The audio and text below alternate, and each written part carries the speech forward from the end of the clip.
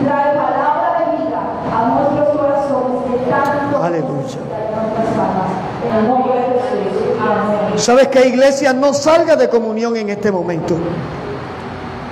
Hay que aprovechar cuando el Espíritu Santo está moviéndose. Tienes que aprovechar cuando la gloria de Dios está allí sobre ti, para poder decirle al Señor: aquí estoy. Para poder reconocer que he fallado, para reconocer que somos débiles, para atreverte a decirle: renueva mi vida, renueva mi corazón. Para atreverte a decirle: Señor, quiero conocerte de cerca. No quiero ser ese Job que tuvo que decir de oídas te había oído. Hoy la iglesia de Cristo, hoy tú que estás aquí, necesitas abrir tu corazón. Necesitas reconocer que te has equivocado.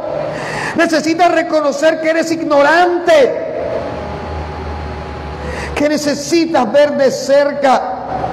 Que necesitas entender qué quiere Dios contigo. Es tiempo de despertar. Es tiempo de sacudirte de ese sueño en el cual el pecado te ha tenido cautiva o te ha tenido cautivo.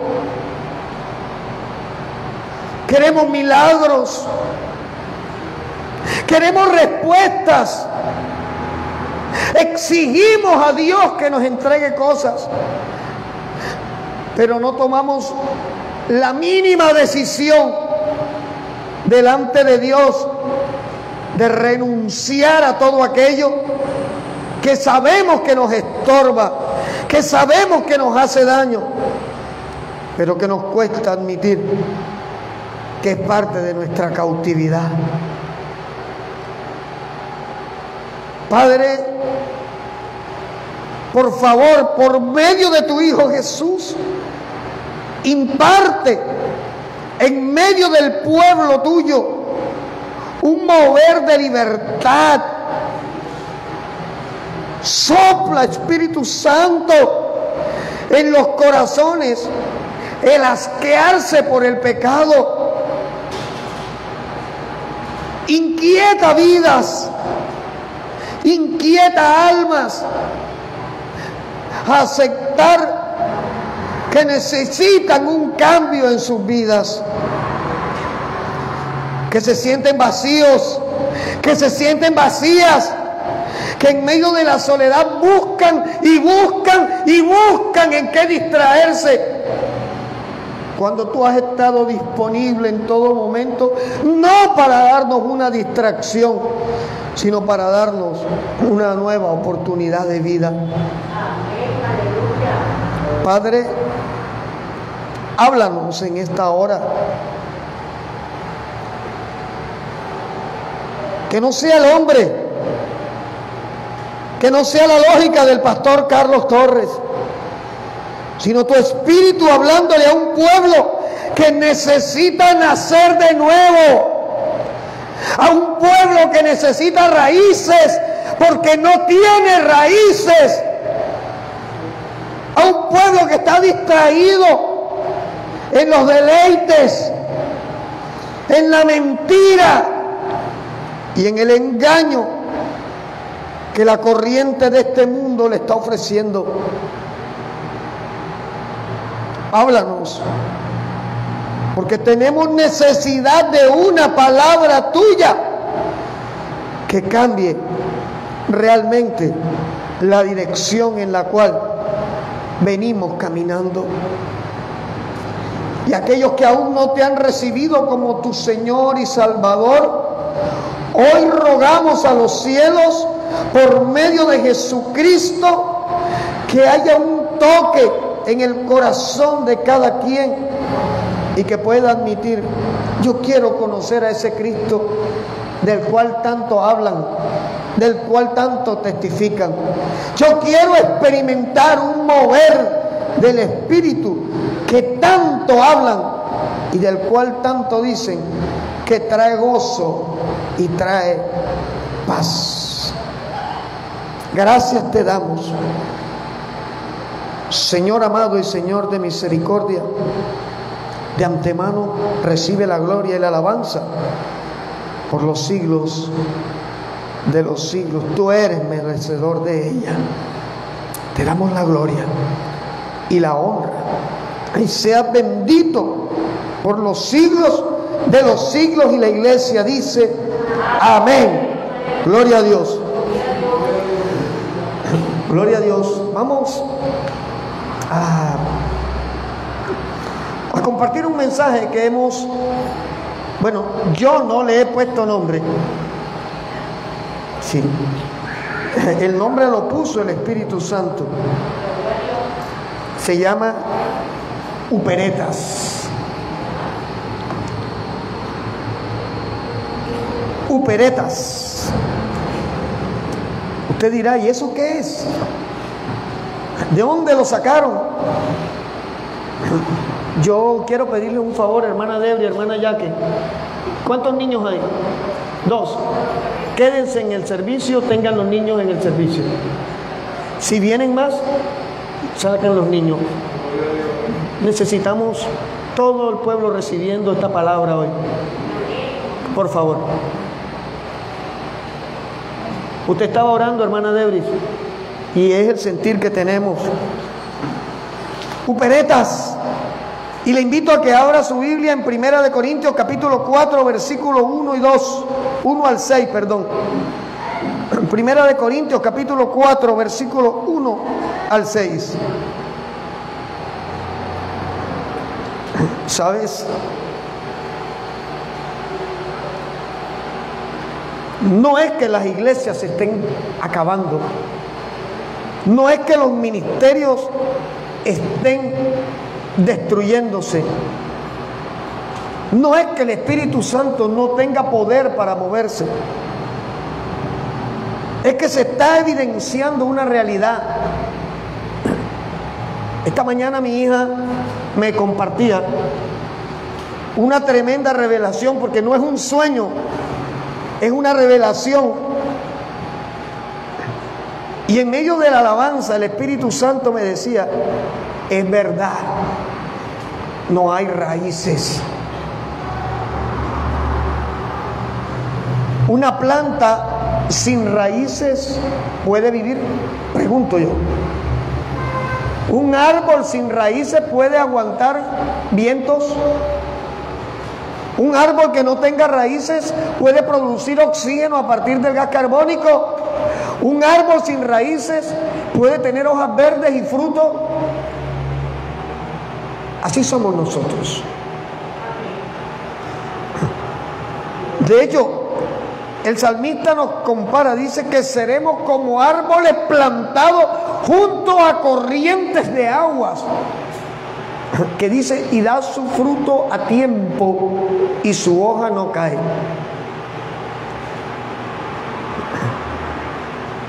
En nuestra humanidad nos preocupa ver las sillas vacías. Sí, claro. Pero en el Espíritu entendemos que hay un pueblo sin raíces y que lo que es peor, que no desea recibir alimento. Que hay hombres y mujeres que conocen de la palabra, pero que no saben lo que es el poder de la palabra. Que hay hombres y mujeres que han escuchado de un Cristo, pero que no se han encontrado con ese Cristo. Que hay hombres y mujeres que han leído textos bíblicos, pero ni uno de esos textos lo han traído a su corazón. Porque cuando un texto bíblico entra a nuestro corazón, produce algo que se llama arrepentimiento. Y si no hay arrepentimiento, entonces ¿qué hay? Hay pecado. Si no hay arrepentimiento, no hay raíces. Si no hay arrepentimiento, hay vacío. Y si no hay arrepentimiento, no hay vida espiritual. El Espíritu Santo me decía ahora que se siente todo el mundo a recibir. Porque es que la iglesia ha estado distraída haciendo muchas cosas, menos haciendo la más importante, y es echar raíces. Muchos se han distraído viniendo al frente a cantar, a pegar gritos aquí al frente, pero de nada les ha servido, porque ayer estaban cantándole a Diomedes Díaz, y de la misma boca, dice la Biblia, no pueden brotar dos aguas.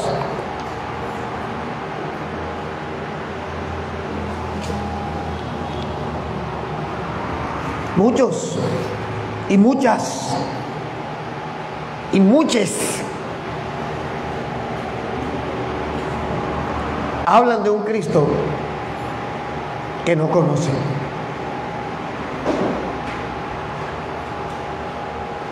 Esa es la condición actual de la iglesia. Lo que pasa es que en los ministerios pequeños se nota más el asunto. Si hubieran 3.000 miembros aquí, no se notara que Alberta, Panchito, Roberto y Rugero están en el mundo haciendo barbaridades como si nunca hubieran hablado de Cristo en sus vidas.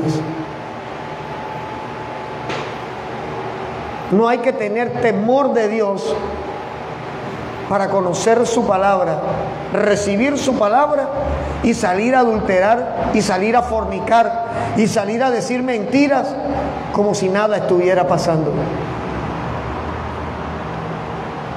Esta es la condición de la iglesia que yo veo allí en las redes. Los cristianos más cristianos publicando postales como: los pastores que predican que la fornicación es tener relaciones sexuales fuera del matrimonio están equivocados,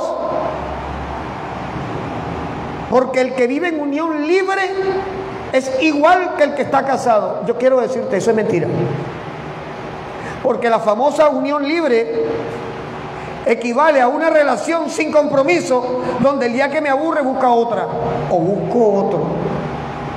Y al hacer eso, y al creer esa utopía, porque eso es una utopía, estoy negando que Dios instituyó algo tan serio llamado matrimonio, que a la postre es parte del plan de Dios y la manera de expresarle a la humanidad que Él es un Dios de orden. Tanto así que las leyes humanas imperfectas a los hijos del matrimonio les da unos derechos, y a los hijos extramatrimoniales tienen que pelear los derechos. Y hablo de esto porque esta es la condición de la iglesia, una condición precaria. Y no es que nosotros estemos mejor que nadie, ni yo esté mejor que nadie, porque la palabra le habla primero al que la predica. Primera de Corintios capítulo 4 versículo 1 al 6, ya lo tenemos. Dice el Espíritu Santo a través del apóstol Pablo. Y vamos a aclarar algo. La iglesia de Corintios, yo pienso que era la iglesia más compleja en Asia Menor. Era una iglesia llena de dones, llena de carismas, pero era la iglesia más corrupta. Era la iglesia más llena de pecado. Era la iglesia que andaba buscando justificar como fuera lo que hacían, pero a la vez seguir adorando a Cristo. Y cuando nosotros estamos en Cristo, no podemos seguir siendo iguales. Cuando Pablo dice en 2 de Corintios 5:17 que si alguno está en Cristo es una nueva criatura y que las cosas viejas pasaron, no es simplemente una religión, ni como dice un personaje por allí. Entonces, ¿cómo vamos a hacer? Es que la Biblia, todo es prohibición. No, es que la Biblia no te está prohibiendo nada. La Biblia no te prohíbe que dejes de hacer algo. La Biblia te revela lo que no te sirve. El hermano Fer publicó hace 3 días, Fer publicó un post bien interesante, y ese post sirvió porque se despertó el grupo, Y empezaron a publicar, a opinar, y terminaron la conversación diciendo: es un tema muy interesante. Y yo dije: bueno, reunámonos esta noche por Zoom, por WhatsApp o por Facebook y compartimos el tema. ¿Sabes cuántos dijeron amén? Ninguno. Porque la Biblia se ha convertido en un tema interesante para los cristianos, pero no se ha convertido en el manual de vida de ellos. Cuando yo veo a alguien diciendo: vea, pastor, pero ¿cómo así? Entonces la Biblia todo es prohíbe, prohíbe, prohíbe. Quien expresa esto es porque no está dispuesto a crucificar sus pasiones. Sencillo. Y hoy lo vamos a entender con esta palabra que vamos a compartir. Y espero, y le he orado al Señor para que más allá de la teología que implica esto, podamos entender en lo práctico cómo estamos delante de Dios. Dice el apóstol Pablo así: pues tengamos los hombres por servidores de Cristo. Y digo otra cosa, digo, y administradores de los misterios de Dios.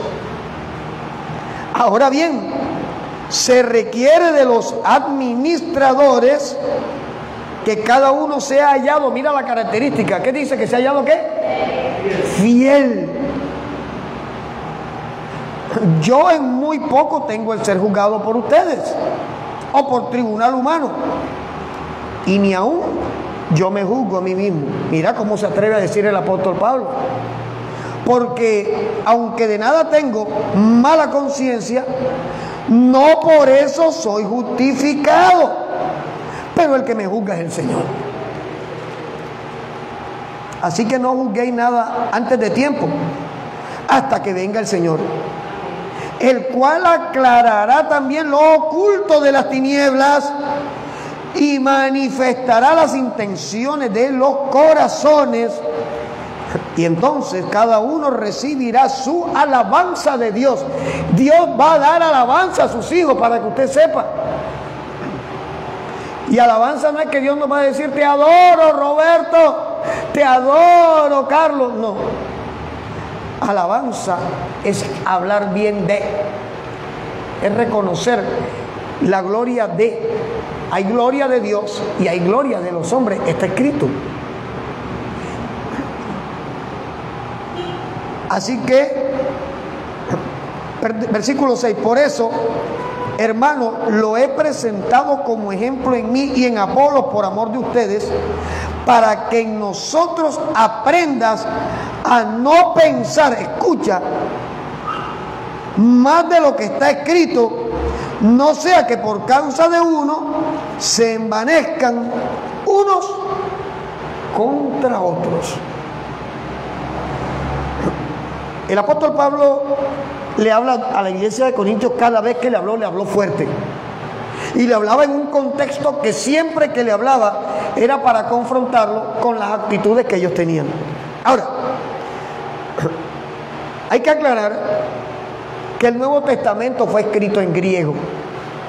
Y hay dos palabras en el versículo 1 que son fundamentales para esta enseñanza. La primera palabra es servidor de Cristo y la segunda palabra es administrador de los misterios de Dios. Como decía Pablo, está exhortando a la iglesia de Corintios, porque al final entre ellos andaban peleando quién es más importante que el otro, quién es más grande que el otro. Eso está sucediendo igual. El pastor Pepito tiene 4,000 ovejas pastoreando y el pastor Albertico tiene 20 ovejas. Entonces el de 4,000 es más importante que el de 20. Mentira. Lo que Dios le ha entregado a hacer a cada uno es valioso para Dios, suficiente. Y la palabra upereta, ahora vamos a, ¿por qué el título? Es la palabra que Pablo utiliza del griego para hablar de servidores. Nosotros dice servidores.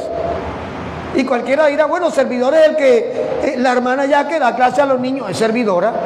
La hermana Andrea, la hermana Debri le sirven en la alabanza, servidores. El hermano Oscar viene temprano, abre la puerta, está al tanto de todo, servidor. Pero el contexto en el que Pablo habla va mucho más allá de todo esto.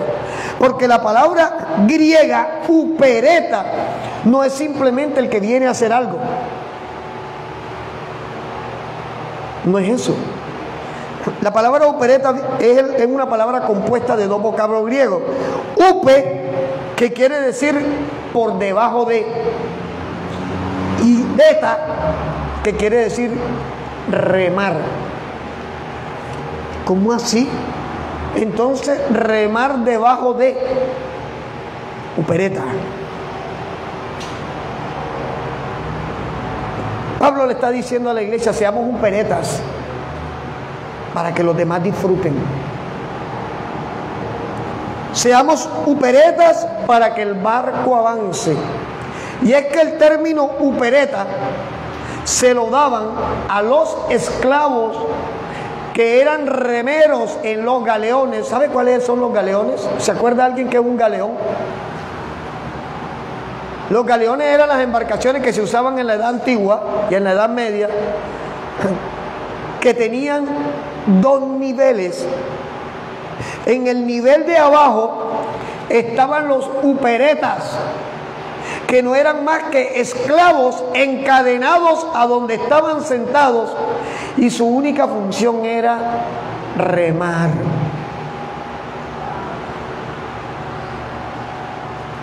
Por eso es que Pablo dice upereta, el que rema debajo. El galeón tenía dos niveles, y en el nivel de arriba, y es bueno que nosotros entendamos, los uperetas eran el motor del galeón. Los esclavos eran el motor de los galeones. Si no habían uperetas, el barco no andaba. Pero lo contradictorio es que los uperetas eran los peor tratados dentro del galeón, porque eran esclavos. ¿Ya?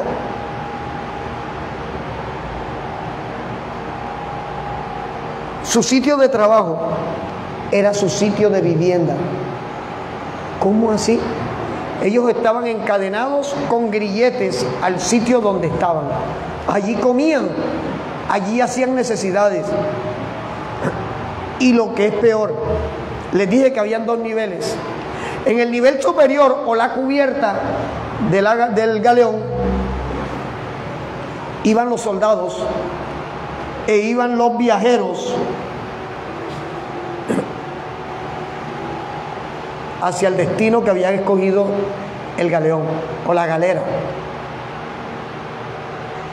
Y en ese momento los galeones o las galeras no tenían sanitarios, no habían excusados, no habían letrinas. ¿Sabe qué hacía la gente cuando tenían necesidad, una necesidad de ir a orinar o ir a evacuar el colon? En la cubierta habían unos huecos y la persona llegaba libremente allí, orinaba o hacía excremento. ¿Y sabes a dónde iban a caer? ¿A dónde? ¿Encima de quién? Encima de los uperetas. Usted se imagina, trate de ubicarse la condición de esos hombres que estaban encadenados, y encima de estar encadenados tenían que soportar el orín y el excremento de los que estaban arriba, pero no se podían soltar.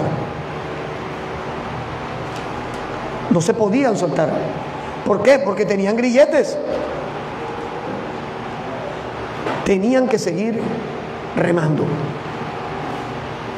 Cuando Pablo en 1 Corintios 4:1 utiliza el término servidores o upereta, estaba hablando precisamente de aquel que está pegado a Cristo de tal manera que no se puede separar de Él. Quizás a ti y a mí hoy no nos caigan excrementos, pero hablan bastante excremento de nosotros. Quizás a ti y a mí no nos esté cayendo orín, literalmente, pero bastante agua sucia que nos tiran encima.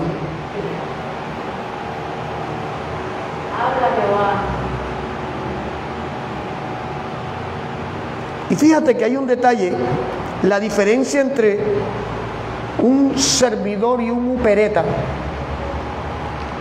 El término upereta se le ha utilizado para orientar el ministerio pastoral, y es correcto, porque debemos ser uperetas. Nos dan puñaladas, nos dividen las iglesias, murmuran, hablan mal de todo, pero por eso no podemos separarnos de Cristo, para nada. Cualquiera puede servir a cambio de una compensación. Cualquiera puede servir a cambio de un reconocimiento o de una bonificación. Ese es un trabajador. Pero ser upereta era otra cosa. El upereta de Cristo está amarrado a Cristo y al ministerio que Dios le está entregando. Y junto a otros esclavos, uperetas, como él, cumplimos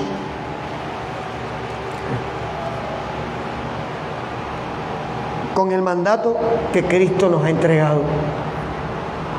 Este pasaje de 1 de Corintios 4:1 revela dos características que hay que cumplir cuando se trata de ejercer un ministerio. Ya dijimos que upereta o uperete, para los que buscan, les gusta investigar, upereta o uperete en español. El término griego es upereta, en español uperete, pero es lo mismo. Amarrado, esclavo, pegado a Cristo a pesar de todo lo que suceda. Y la segunda característica es administrador. Aquí, por eso decía, no está hablando del que recibe un sueldo a cambio de hacer. Está hablando de mayordomía. Porque el mayordomo nunca va a ser dueño de lo que administra. Pablo le habla a la iglesia de Corintios, fuerte, como de costumbre le habló a esa iglesia. Y les dice, ustedes tienen que ser uperetas de Cristo. Porque muchos vienen a Cristo buscando un beneficio, multitudes. Y me recuerda el pasaje cuando Jesús alimenta a la multitud, allí en Juan 4, Juan 5, y va a atravesar al otro lado, y los discípulos le dicen, Señor, y la multitud, ellos me siguen, es por el pan y por los peces, no por la comida que no perece. Y es que allí es donde se marca la diferencia entre el convertido y el que se ha amarrado a Cristo y el que simplemente vino por un beneficio. ¿Cuántos? Mire al lado suyo y recuerde cuántos de los que no están en esa silla pidieron un empleo y ya Dios se los dio. Hoy no están, porque recibieron lo que ellos querían. Vinieron a Cristo por un beneficio. Y no es que venir a Cristo no traiga beneficio, porque yo le digo algo, el beneficio más grande que nos puede ofrecer Cristo es la vida eterna. Pero Él por ninguna parte dijo que nos iba a dejar morir de hambre. Él dijo, busque primeramente el reino de Dios y su justicia, y todo lo que necesitan aquí será añadido.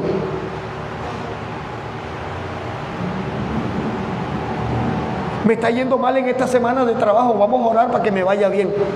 Eso no es convertido, es buscar a Cristo como un beneficio personal. Y resulta que cuando yo busco primeramente a Él como parte de lo que me falta en mi vida, a Él como el complemento perfecto en mi vida, todo lo que esté torcido aquí, Él lo empieza a enderezar.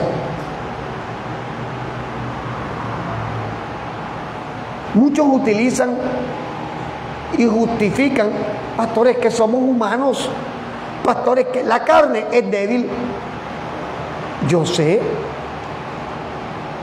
hermana Debri, perdóneme que la coja de ejemplo, discúlpeme, hermana Debri, no es mi esposa, es mi hermana Debri en este momento. ¿Cuántos chicos de la iglesia te gustan aparte de tu esposo? Pregunto, contésteme, hermana Debris. ¿Con cuántos de los chicos de la iglesia le gustaría salir esta tarde? Con ninguno, pero conmigo. Hermana Debris, yo la invito a salir, hermana Debris.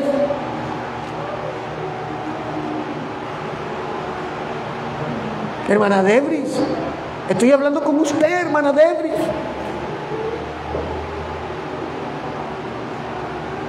Es que la hermana Debris no es de carne. Andrea, pellízcala para ver si no es de carne. Pero ¿y por qué no sale a buscar un chico diferente al esposo? El esposo de la hermana Debris tiene 2 discopatías en la columna. Parece ser que tiene túnel del carpo, según dijo el médico ayer. Tiene problema en una articulación en un pie. No se sabe qué más tenga escondido por ahí. Entonces la lógica le podría decir a su carne: hermana Debris, búsquese uno de 20 para que le dé la talla. Pero la hermana Debris dice: no, porque es mi esposo, es que fue el que Dios me dio, y lo que él esté viviendo yo lo vivo con él.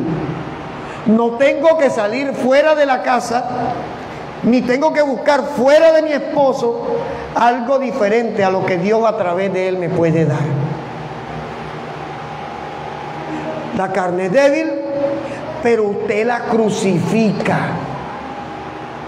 Porque si usted no la crucifica, va a empezar a caer y a recaer y a justificar su caída, porque la carne es débil. Es que todos somos de carne y todos somos débiles, y a todos el diablo nos ha tentado, ¿cierto, Neider? Diga, uff. Pero la decisión es tuya.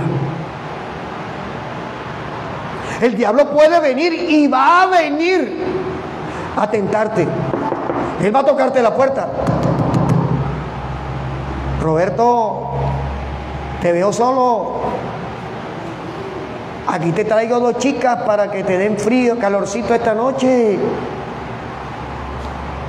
No son mis esposas. Vete, Satanás, en el nombre de Jesús.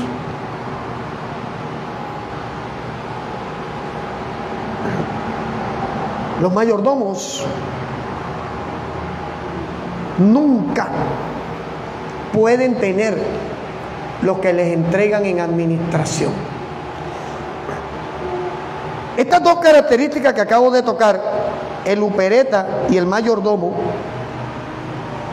se le endilgan a los pastores. ¿Deben ser requisitos de un pastor? Sí. Las almas no son mías. Por eso el término es que mi iglesia no es bíblico. Es la iglesia de Cristo que administro.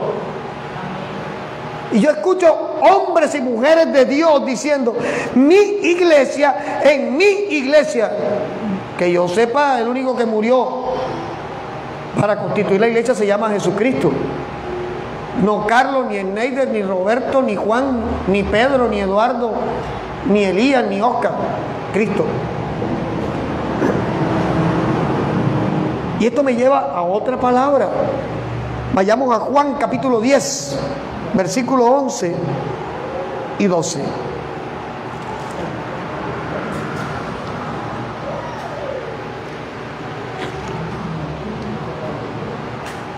Juan 10, 11 y 12. Habla Jesús.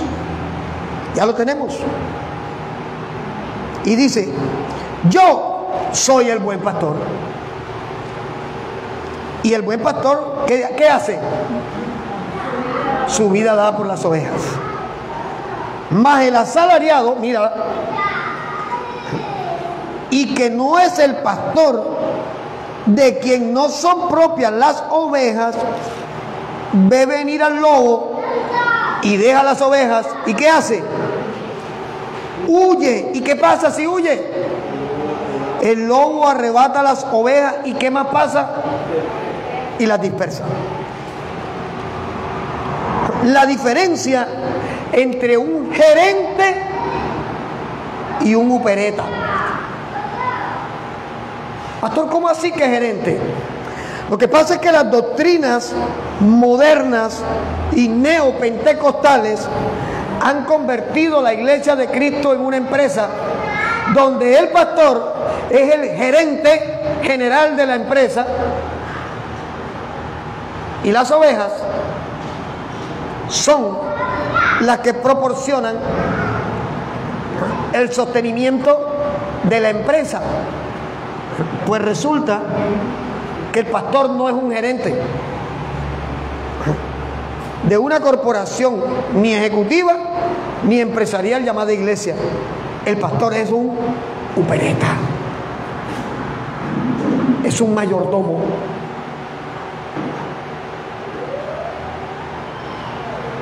¿Y qué hace el mayordomo? Administra lo que el amo le entrega. Cuida lo que el amo le entrega. Porque el mayordomo tiene que rendirle cuentas al amo. Otro detalle. Volvemos a 1 Corintios 4. ¿Qué administra el pastor?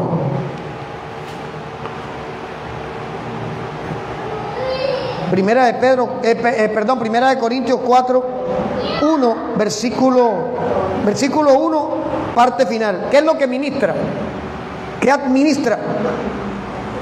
Dice, administra los misterios de Dios. ¿A qué se refiere con misterios? ¿Acaso Dios tiene cosas escondidas? No.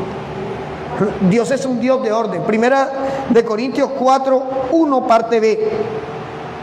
Administradores de los misterios de Dios. Dios trae una revelación al upereta, al pastor. El pastor recibe la revelación y la comparte a la congregación. ¿Con qué fin? Con el fin de que lo que está recibiendo de parte de Dios lo entregue, lo comparta. Está administrando lo que está recibiendo por gracia lo está entregando. Y estamos hablando en un contexto espiritual, pero aún en lo material, muchas veces como pastores, cuando una alma tenga una necesidad y uno tenga como, es nuestro deber extender la mano y decir, aquí está. Eso es ser mayordomo. ¿Por qué? Porque es que al final lo que tú obtienes en esta tierra, siendo cristiano, entiende que no lo tienes porque tú eres bonita, o porque tú eres bonito, o porque tienes la mejor silueta o el mejor pompis, o porque eres el más apuesto y varonil, sino porque el dueño del oro y de la plata te está entregando cosas para que tú las administres aquí. Por eso a mí me entristece, me encoge el corazón cuando veo a alguien que tiene 2 palitos y 3 cortinitas y se agarra a los 2 palitos de las 3 cortinitas. Es que esto es mío, esto me lo gané con el sudor de mi frente, esto usted no sabe lo que me costó. No te costó, le costó a Cristo. No es tuyo, porque el día que te mueras no te vas a llevar el cargo en el ataúd, no te vas a llevar las escrituras de la casa en el ataúd, no te vas a llevar las cadenas ni los relojes en el ataúd, no te vas a llevar la llave del carro o de la moto en el ataúd. Todo se queda aquí porque nada era tuyo. Somos mayordomos. Y la mayordomía es darle cuenta al que nos entregó las cosas y darle un buen uso de lo que hemos recibido.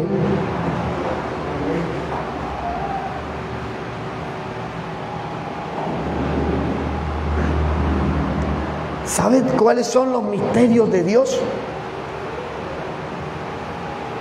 ¿Sabes de qué está hablando? Está hablando de que si yo tengo relación, intimidad con Dios, debo compartir mi intimidad con la oveja. De que lo que yo recibo de Dios debo compartirlo con la oveja. De que mi amistad con Dios debo compartirla con la oveja. De que el conocimiento que recibo de la palabra debo compartirlo con la oveja.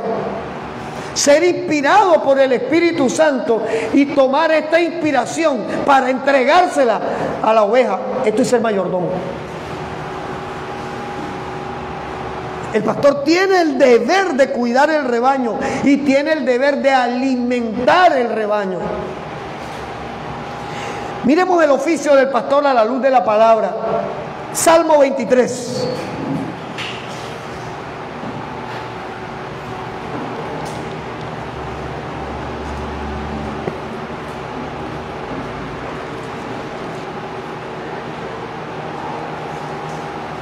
Salmo 23.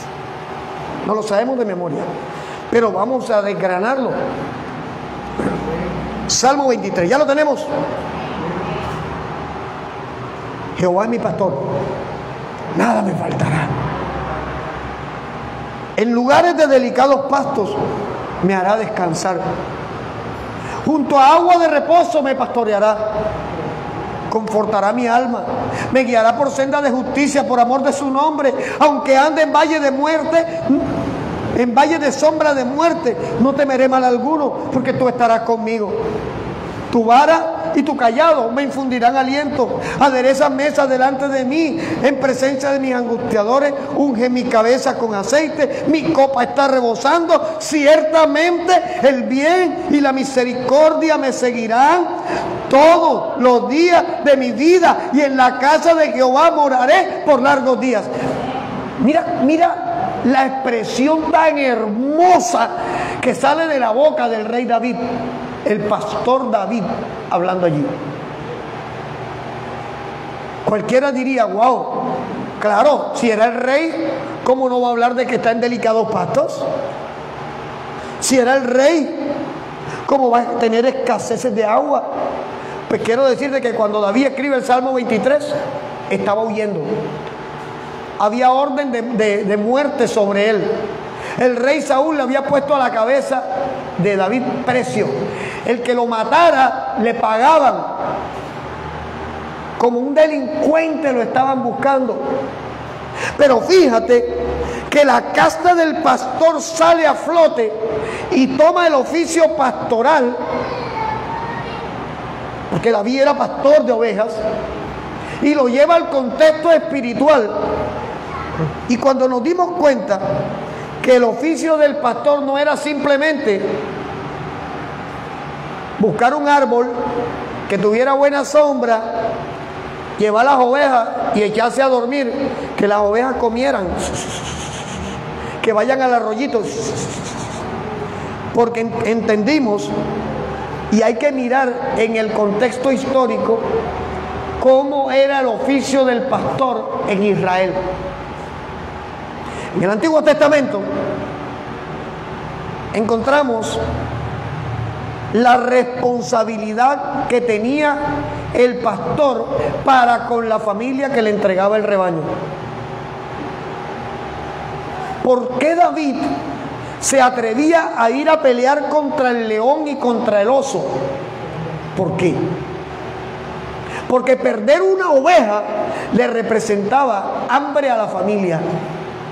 Porque las familias dependían de la lana de la oveja, no se la comían, muy poco, pero dependían de la lana de la oveja para vender y sostenerse. Si un oso o un león se llevaba una oveja, había pérdida para la familia. Y hay otro detalle. ¿Cómo era el paisaje de Israel? ¿O cómo es el paisaje de Israel? Hay árboles por todas partes. Hay grama como el estadio metropolitano por donde se meta. No, señor. El pastor salía de donde tenía el redil, el rebaño, salía con las ovejas a buscar tierras donde hubiera pasto.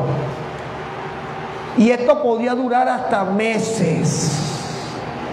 El pastor salía con el rebaño, encontraba pasto, comieron, se acabó el pasto, hay que buscar otro sitio donde haya alimento. Y camine, y camine, y camine. Y encontraron agua, tomaron agua, pero hay que buscar alimento. Y el rey David toma su oficio pastoral y lo lleva al contexto espiritual para que en medio de la aflicción que estaba viviendo termina entendiendo que lo que Dios le había enseñado a hacer era lo que Dios iba a hacer con él, que Dios lo iba a llevar a lugares, que Dios le iba a entregar lo que necesitaba, que Dios iba a proveer aún seguridad para su vida. Por eso es que Jesús dice: yo soy el buen pastor.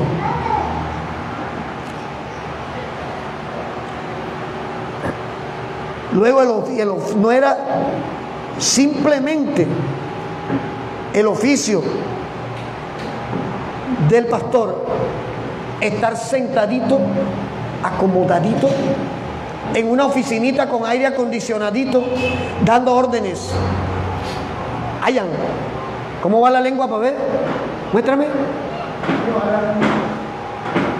Ese no es el oficio del pastor. Eso no es ser un mayordomo. El mayordomo trabaja. El mayordomo trabaja. El mayordomo suda. Porque para poder el mayordomo darle órdenes a los servidores que tiene a su cargo, tiene que convencerlos con su ejemplo.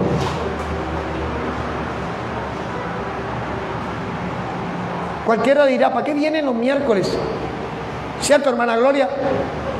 ¿Qué hacen con coger taxi de su casa para acá los miércoles? Si viene la hermana Gloria y el pastor y la esposa y de repente uno o dos. Es que yo no vengo, ni mi esposa viene conmigo a buscar like ni a buscar aplausos aquí. Dios nos colocó en este lugar como mayordomos. Y si yo dejo solo esto, vendrá el lobo, vendrá el oso a tratar de dispersar las ovejas.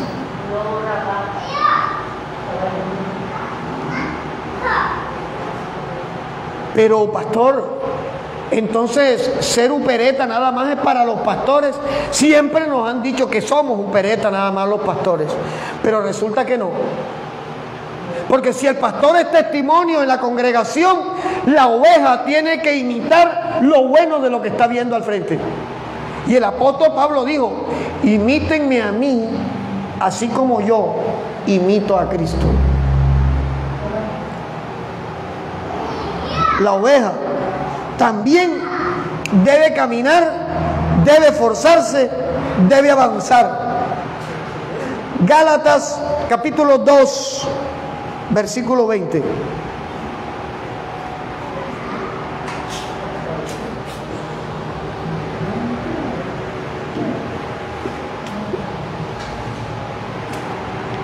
Gálatas capítulo 2, y se quitó el zumbido, gloria a Dios. Gálatas capítulo 2, versículo 20. Pablo sigue hablando de lo que es upereta. ¿Ya lo tenemos? Mira lo que dice el apóstol Pablo: con Cristo estoy juntamente crucificado, y ya no vivo yo, mas vive Cristo en mí. Y lo que ahora vivo en la carne, lo vivo en la fe del Hijo de Dios, el cual me amó y se entregó a sí mismo por mí. Mira lo que el apóstol Pablo está diciendo, ¿eh? Con Cristo yo estoy crucificado. Y ese es el gran problema por el que está atravesando la iglesia en este tiempo, que nadie se quiere crucificar con Jesús. Queremos vivir un evangelio cómodo. Queremos vivir un evangelio sin compromiso. Queremos un evangelio donde no se nos exija nada. Por eso es que andan publicando las postalcitas esas cómodas de la motivación que andan por ahí. Cristo me ama con amor eterno. No hay nada que yo pueda hacer para que su amor por mí cambie. Sigue creyendo. Sigue confiando en lo que te dice el psicólogo. Sigue confiando en el enemigo. Porque te voy a decir una cosa. La amiguita o el amiguito que te invita a hacer cosas que no le agradan a Dios, no es amigo, oíste, es enemigo. Ay, mi amiga sí es linda, me invitó a tomarme 5 light y eso estaba tan rico, y yo estaba con ese mareíto rico de Cristo en mi vida. Sigue creyendo.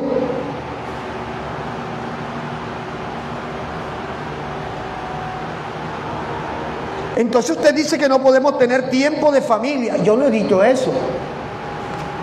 Yo no te estoy diciendo eso. Porque Cristo nos manda a vivir un equilibrio.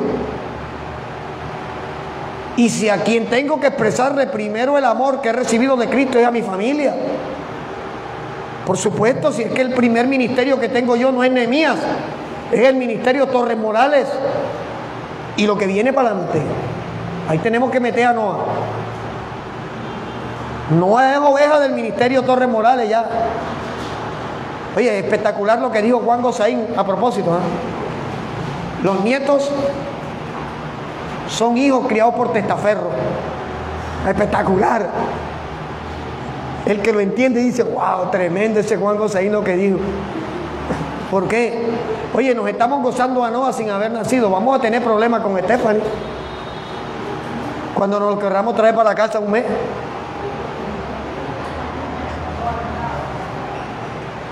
Para poderlo malcriar con gusto. Sí. Pero fíjate, Pablo le dice a la iglesia de Gálatas, yo soy upereta de Cristo. Yo estoy crucificado juntamente con Cristo. Primera de Corintios capítulo 3, versículo 11.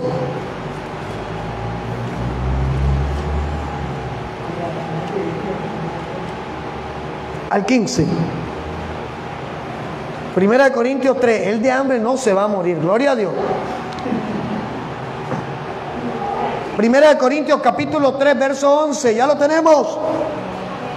Porque nadie, escucha, ni apóstol, ni profeta, ni evangelista, ni pastor, ni maestro, ni adivino, ni reverendo, nadie puede poner otro fundamento que el que está puesto, el cual es Jesucristo.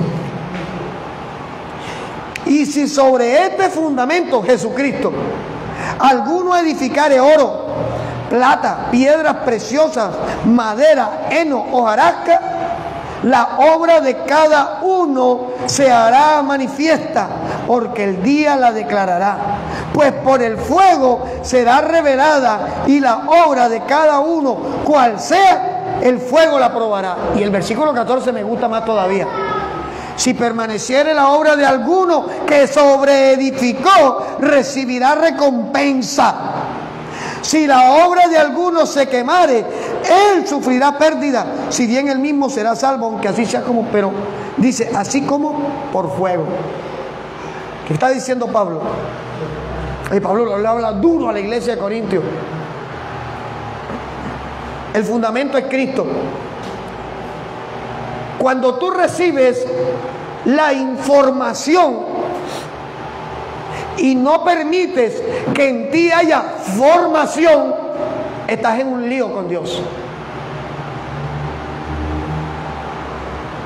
Hay mucha gente que viene a la iglesia, escucha la palabra, recibe la palabra, es ministrado por el Espíritu Santo, ve milagros, ve respuestas, pero no se convierte. Recibieron una información, pero no tuvieron formación. Y te digo algo, esto es un lío serio con Dios. Porque cuando uno escuchó, perdió. Cuando usted escuchó, ya usted no es ignorante. El día que Cristo nos llame a rendir cuentas delante de Él, no, es que yo no me convertí porque es que ya a mí nadie me dijo, venga, usted fue al templo, le predicaron esto, le dijeron esto, usted pidió esto, usted recibió esto, entonces usted no es ignorante. Segunda de Pedro, capítulo 2, versículos 21 y 22. No es terrorismo. Aquí vino una visita una vez y dijo, yo aquí no vuelvo porque aquí predica un evangelio terrorista. No, esto no es terrorismo. Esto se trata de que el que recibe la palabra tiene que vivir la palabra. Segunda de Pedro, capítulo 2, versículo 21 y 22. ¿Ya lo tenemos? Vamos a leerlo todos. Porque mejor les hubiera sido no haber conocido el camino de la justicia. Te está hablando de Cristo. Acuérdense que Él dijo, yo soy el camino, Juan 14, 6. Les hubiera sido mejor no haber conocido el camino de la justicia que después de haberlo conocido volverse atrás del santo mandamiento que les fue dado. Pero les ha acontecido lo del verdadero proverbio. ¿Qué dice el verdadero proverbio? El perro vuelve al vómito y la puerca lavada a revolcarse en el cielo. Yo he visto que los perros se comen el vómito de ellos. Sí, suena una porquería, pero es lo que hace el perro. Porque es que la naturaleza del perro nunca va a ser cambiada. El perro seguirá siendo perro. Si el perro tuviera la capacidad de discernir lo que discernimos nosotros, yo le pregunto algo. Los que tenemos mascotas, ¿con qué se limpian los genitales los perros? ¿Quién dijo? ¿Quién dijo? No escuché.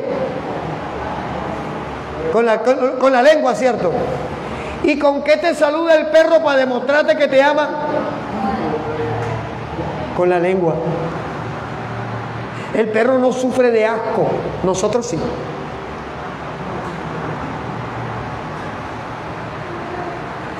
Y los puercos, los cerdos, dice que así tú lo bañes, siempre van a buscar el lugar donde se sienten cómodos.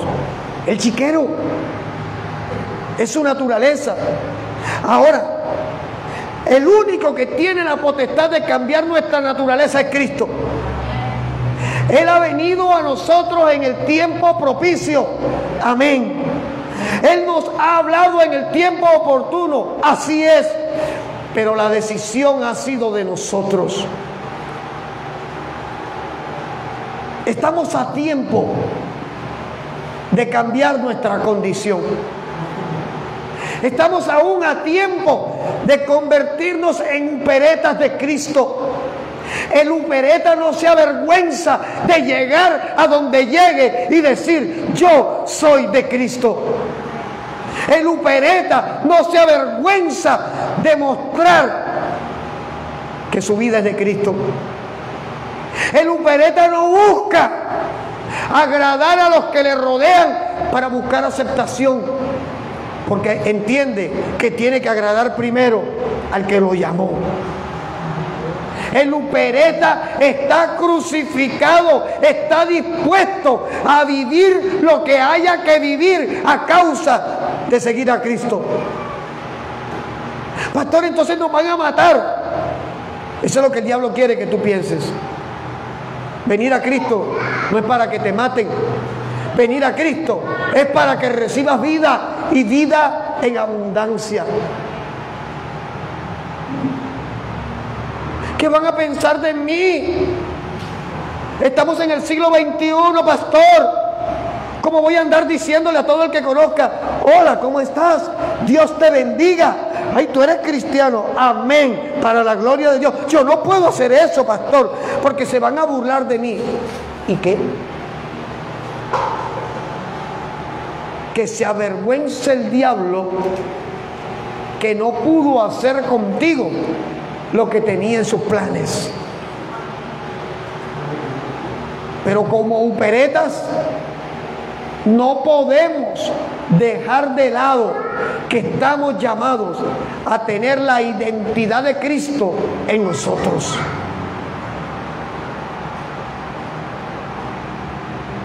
El apóstol Pablo lo dijo: ya no vivo yo, vive Cristo en mí. Pastor, entonces nosotros somos infalibles. No, no se trata de ser infalibles. No se trata de que tú no vas a fallar. Vas a fallar, vamos a fallar. El asunto es que cuando eres upereta de Cristo, cuando estás atado a Cristo, podrá venir la tentación, podrá venir el ataque, podrá venir la persecución, podrá venir la amenaza, pero tú de Cristo no te vas a soltar. Porque el que es upereta está crucificado juntamente con Él. La iglesia necesita uperetas. La iglesia necesita mayordomos. La iglesia necesita hombres y mujeres dispuestos a enfrentar lo que haya que enfrentar por amor a Cristo.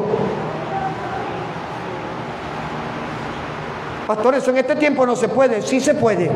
Es más, se debe. ¿Sabe por qué? Porque aún en la gran tribulación va a haber uperetas. En la gran tribulación van a haber hombres que van a morir a causa de predicar a Cristo. ¿Cuál es el problema? Con que nos amenacen. ¿Cuál es el problema con que nos persigan? Mira, hace unos días, y voy a hacer este paréntesis, yo pertenezco a varios grupos por allí donde se está manejando información que normalmente no se está manejando en los medios de comunicación tradicionales. Sí, claro. Usted debe conocer las estrategias del enemigo, por supuesto. Pero yo no puedo darle más honra al enemigo que a Cristo. Nosotros no ignoramos el veneno ese que están mandando a ponerse en los hombros. Nosotros no ignoramos todo lo que se ha fabricado detrás de este año y medio con el plan macabro este. No lo ignoramos. Y yo había caído en el juego, lo reconozco, de que estaba haciéndole publicidad al diablo y sus maquinaciones, y no a Cristo, que es el que destruye las maquinaciones del enemigo. El hecho de que usted tenga claro en este momento lo que está moviéndose por debajo es porque Cristo le ha revelado la verdad. Pero ¿a quién tienes que honrar tú? ¿A Bill Gato? ¿A George tal cosa? ¿A la ancianita que no quiere que le digan anciana? ¿A Oba? ¿A Joe? ¿O tienes que honrar a Cristo a pesar de que veas que todo alrededor tuyo se está desmoronando? El problema es que estamos llenos de tanto miedo que creemos que si nos crucificamos realmente con Cristo vamos a perder. Y quiero decirte algo: Tú eres parte del equipo que cuando está pegado a Cristo no pierde una sola batalla. Y se me molestaron cuando reconocí públicamente: oye, iglesia, estamos haciéndole publicidad al diablo. Yo sé lo que es la psicología inversa. ¿Cómo es que se llama el niño? Ángel Carlito de Jesús Schneider. Nosotros le decimos, si tú le dices a Ángel, no metas la mano en la corriente, ¿qué hace Ángel? Mete la mano. Se llama psicología inversa. Y si yo empiezo a través de las redes, en vez de utilizar lo que Dios me está entregando en este tiempo para predicar a Cristo, empiezo a decirle: te van a asesinar tus hijos, están corriendo por tus niños, te lo van a matar también, corre, corre, allí viene Bill Gato, viene por ti, viene por ti. Yo le estoy diciendo a la gente un mensaje que en vez de apartarlo del mal, lo lleva a buscar el mal. Eso es lo que es la psicología inversa. Usted no se da cuenta que las empresas que tienen pugnas comerciales hablan mal del otro, y eso lo que hace es empujar a que el consumidor vaya y busque por qué. La iglesia no debe desconocer lo que está sucediendo, amén, pero nada de lo que está sucediendo está fuera del ojo de Dios. Nada de lo que estás viviendo tú está fuera del conocimiento de Cristo. El asunto es, te pregunto algo: ¿en quién está depositada tu confianza? ¿En el alcalde? ¿En las tutelas que le van a meter al alcalde? ¿En los jueces que hay que demandar? ¿En los médicos que hay que demandar? ¿O en el Cristo, que a pesar de todo lo que ha sucedido alrededor tuyo, hasta este momento puedes decir: Él me ha guardado en completa integridad?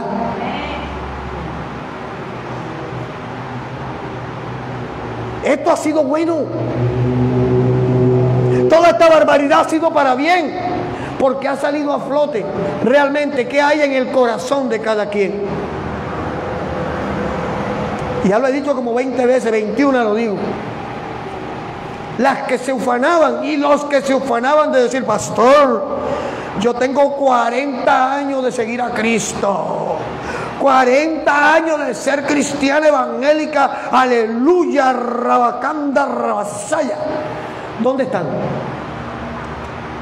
Yo quisiera ver uno de esos de 40 años aquí, sentado junto con ustedes, recibiendo esta palabra. Pero no están. ¿Sabe por qué? Porque no son uperetas, porque no están ligados a Cristo, porque simplemente están viviendo una religión, y la religión no te va a llevar a ninguna parte. Quizás este mensaje a algunos pastores no les guste, porque quizás expuse los principios fundamentales de un pastor, pero es que me estoy hablando a mí mismo. Dios me entregó una congregación en administración. Si no, vamos a vender. ¿Cuánto me darán por Debri, dame un favor? Ponte un clasificado allí para ver por cuánto podemos vender a Street y por cuánto podemos vender a Tibisay y a Emily. Ponte un aviso clasificado y a Ángel de Jesús. Vamos a ver cuánto nos dan por él, porque son propiedad mía. No son de mi propiedad. Están aquí porque Dios les ha puesto un toque en su corazón de venir a recibir algo que necesitaban recibir. Y aún recibiendo, tienen la potestad de decidir qué van a hacer con lo que están aprendiendo hoy. No te avergüences de decir que estás encadenado o encadenada a Cristo. Por el contrario, es el tiempo propicio de volver a Cristo, de reconocer que me he equivocado y de decirle al Señor: perdóname, te fallé, perdóname, yo quiero volver a ti, perdóname. Mira, la oración de mi esposa y mía seguirá siendo la misma. Necesitamos que los hogares se restauren. Creo que todo pastor que tenga una visión sana del Evangelio debe anhelar que las familias que se congregan con él sean familias restauradas en Cristo.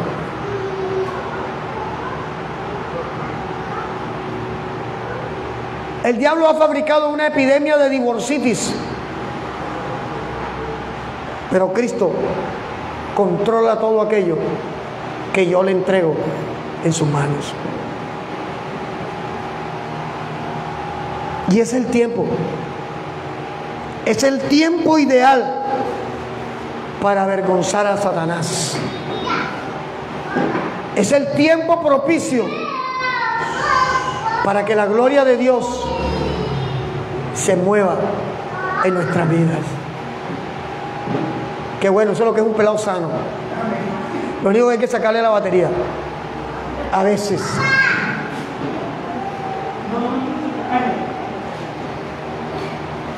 Así que, iglesia, yo le invito, yo le hago un llamado, le extiendo el llamado de parte de Dios. La última, amor, a que recapitulemos en qué hemos hecho y cómo lo hemos hecho. ¿Usted está aquí? ¿Usted está aquí? Yo le invito a que se coloque sobre sus pies y a que aprovechemos este llamado que el Espíritu Santo nos está haciendo.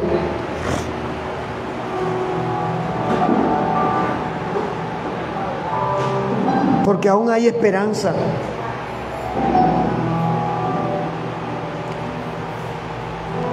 Porque aún el Espíritu Santo desea que seamos uperetas de Cristo. Aún el Espíritu Santo espera propiciar en nuestros corazones el poderle decir a Cristo: Señor Jesús, sé mi Salvador, sé mi ayudador, sé mi restaurador. Levanta mi cabeza y derrama tu espíritu en mi vida para poder levantarme y venir hacia ti y rendirme ante ti y poderte decir: entra en mi vida, entra en mi corazón realmente, transforma mi vida, sana mis heridas. Quiero ser upereta tuyo, Señor Jesús. Hoy te doy gracias por tu palabra, por este pueblo que ha dicho presente,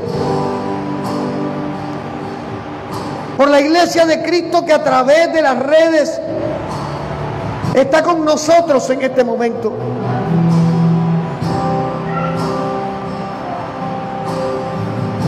Hoy nos unimos en el nombre de Jesús para orar por las hermanas que han pedido que seamos una con ella, pidiendo sanidad de ese cáncer.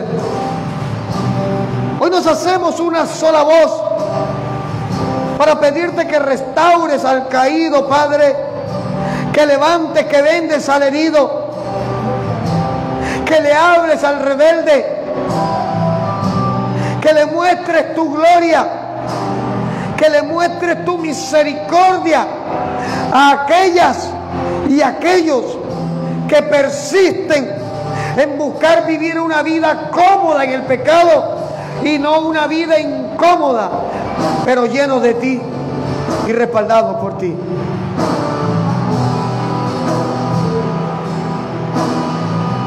Hoy en el nombre de Jesús oramos por nuestros jóvenes, por nuestros hijos,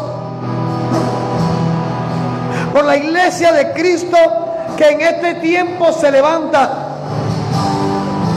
Y te pedimos, Padre, por medio de Jesús,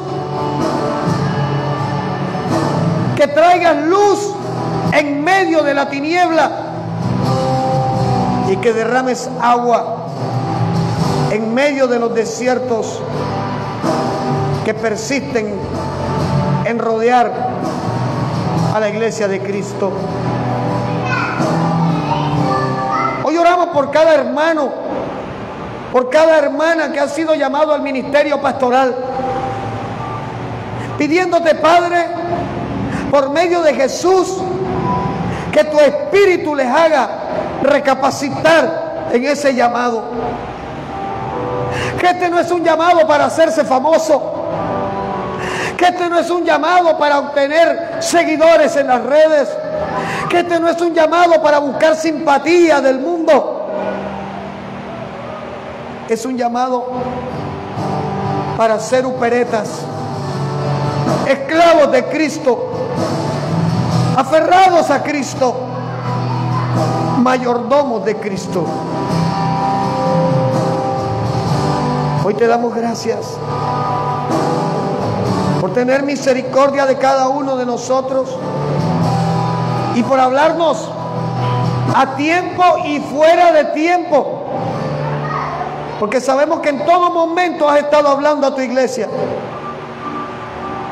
Por favor, propicia corazones dispuestos a reconciliarse contigo, a reconocer que se han equivocado y a rendir su humanidad ante aquel que transforma vidas, ante aquel que restaura vidas